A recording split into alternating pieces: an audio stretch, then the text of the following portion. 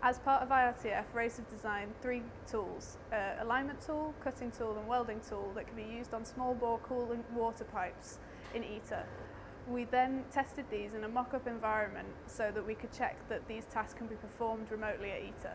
The alignment tool is installed in 2 halves. It's fitted to the uncut pipe first, and the welding tool and the cutting tool are attached to it so that they can be put in the same position. It clamps tightly to the pipe so that it doesn't move during cutting. All the tools were installed using a through-the-wall manipulator so that they could be used remotely just like they will be in ITER. The cutting tool is installed onto the alignment tool and is secured in place.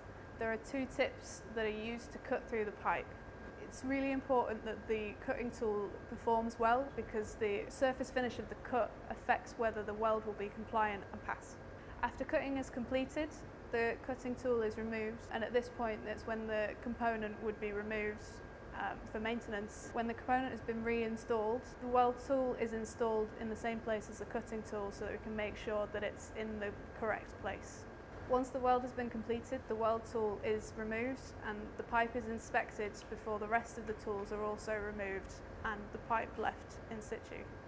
From the trials, we were able to make recommendations to ITER about how to change the component and tooling design to improve the overall task when performed at ITER.